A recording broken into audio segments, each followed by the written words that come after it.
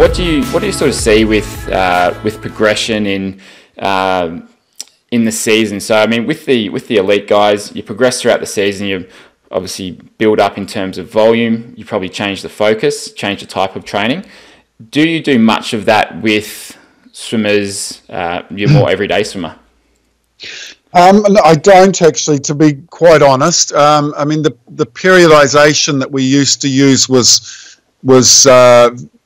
quite complex with Olympic level swimmers, and I would generally put out quite a convoluted season plan, which I would adjust from season to season depending on success or not, and try new things. What I work with mainly my adult squad swimmers now is it's because of the constraints of the time that they're coming in. What we're doing at the moment is running 3 1.25 hour sessions a week. They're all morning squads.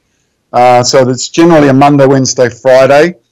And because of the recovery factor, after, you've generally got a Tuesday to recover and you're ready to come back on a Wednesday, it'll be slightly different. I do certain things with periodization through the season where we do potentially a little bit more technical work, and then building up towards their main competition phases, we'll do a little bit more distance work. But because it's really only 3 1.25 hour sessions a week, I try and add some technique work, a little bit of aerobic work, and some speed work to all of those sessions. And I just think that that's just good training. It keeps people sharp neurologically if they're doing some speed work. I like to try and do technical stuff with speed, because I believe that if you're training a technique and trying to consolidate it into habit, one of the best ways of being able to do that is through shorter distances of speed, and without putting yourself under too much duress, and so that you've actually got enough time to rest and recover and repeat the patterns that you're trying to change in your technique. So we'll regularly do some speed work. We'll regularly do some aerobic training.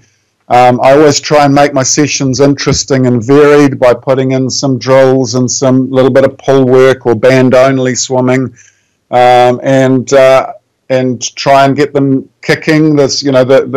That is one of the differences I do notice between elite swimmers and the general adult swimmers, is the kicking ability is not nearly as good. So we do try and encourage a little bit of kick work and focusing on the drive that the kick can create to help the power of the stroke. Generally, it doesn't necessarily have to be the propulsion from the kick, but a nice strong kick with good timing can help the purchase that the feet get to help initiate the body roll and the power generated through the hips and shoulders. So I